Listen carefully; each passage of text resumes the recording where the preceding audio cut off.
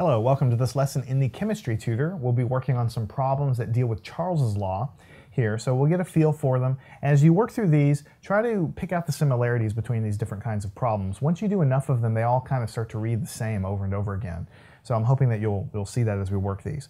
First problem says a balloon has a volume of 154 milliliters at 99.8 degrees Celsius.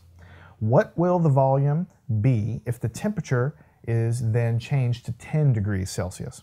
Assume the pressure is constant.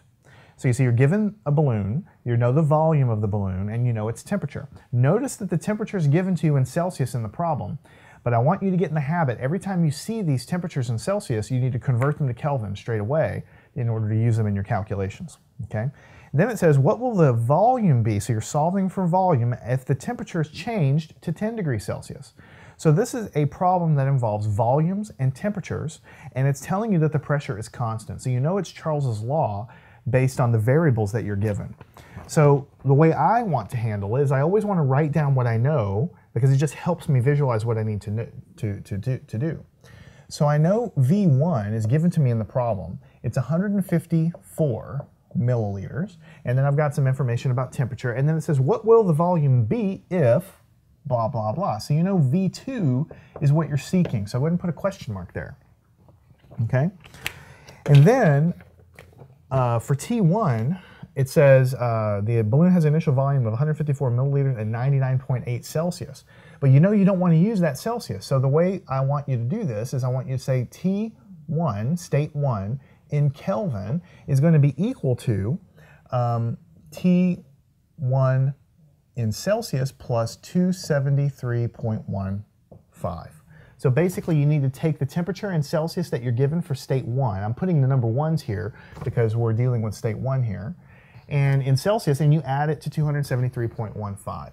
So basically what you're going to have is 99.8 plus 273.15. And when you add these guys together, what you're going to get is 372.95 Kelvin.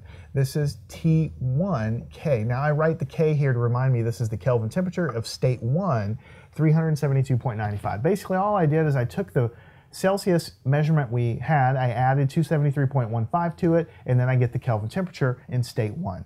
Now we have to do exactly the same thing over here because it says what will the volume be if the temperature is now 10 degrees Celsius? So temperature 2 in Kelvin is going to be equal to temperature 2 in Celsius plus 273.15. And you'll get used to this number over and over again. It says 10 Celsius here plus 273.15. And when you add these guys together, you'll get 283.15 Kelvin. This is the temperature of state 2 in Kelvin. So you see, without actually solving anything, I know I'm going to need these Kelvin temperatures. So up at the top, I now know volume 1, temperature 1, volume 2 is unknown, and I know temperature 2, and everything's already in Kelvin, and I have all of the math written right here, converting everything to Kelvin. That way, if you make a mistake somewhere, your teacher can at least see that you knew how to convert to Kelvin, you at least knew that part, or maybe you made a mistake. What if you make a simple mistake converting to Kelvin? At least the teacher can then see what you did and give you maybe some partial credit. If you don't write any of this down, if you just start adding things and putting the Kelvin temperatures down, then nobody knows what you were doing.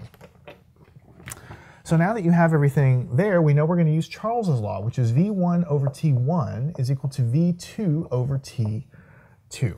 Okay? So what you're going to have when you plug